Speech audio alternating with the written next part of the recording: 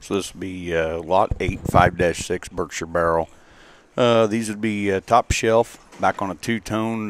Mom has been extremely good for us and raised the 5th overall Division I gilt there at the Indiana State Fair a few years back for the Hannon family. And then she's also raised a gilt that was very popular for the Swinson family there in Illinois. And then I know they've gotten along extremely well using that sow. Got a boar there and stud out of that gilt. So good genetics here, good pigs. The 5-6 Berkshire barrel, I think, is one that is awfully good in terms of being extended up front and yet being a short back kind of a barrel and big topped.